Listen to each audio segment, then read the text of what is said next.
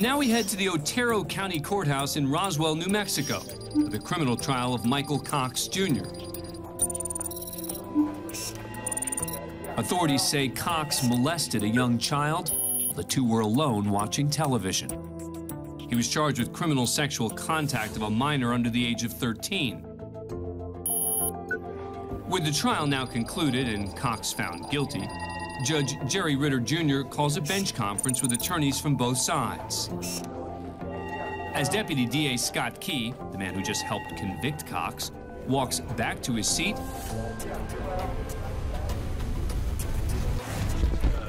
Cox unleashes his frustration.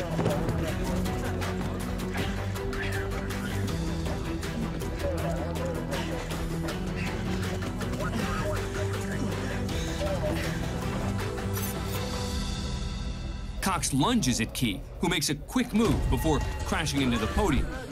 He takes a swing at Key as he hits the ground. Officer Katia Smith enters the courtroom just in time to witness the ruckus. She acts swiftly and attempts to restrain Cox. Key gets back on his feet and makes a run at Cox. But the melee only intensifies as a man from the gallery joins the fray. With his courtroom engulfed in chaos, Judge Ritter attempts to take control.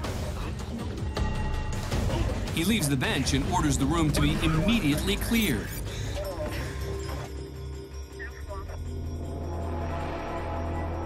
With the confrontation now over, Key pulls himself together.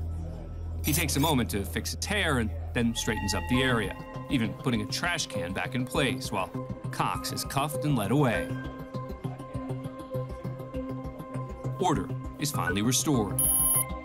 Michael Cox Jr. received 18 years for criminal sexual contact with a minor. And for his ill-advised attack on Key, the newly convicted felon picked up an additional 6 years for felony battery on a peace officer and misdemeanor aggravated battery. Both sentences will run consecutively. Thanks for being a fan of CourtCam. Subscribe to A&E to never miss a new video and catch full episodes on aetv.com.